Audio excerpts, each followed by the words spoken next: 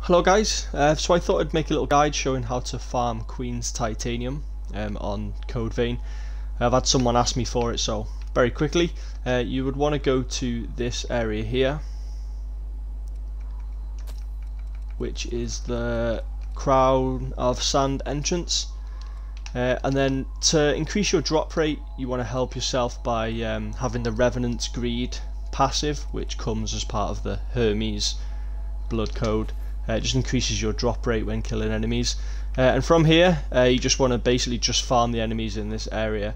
So if you start here and then make a circular route following this path, then you should be good. The enemies that you really want to look out for are the tall mantis type looking enemies. They're the ones I find have the highest drop rate, like this guy here.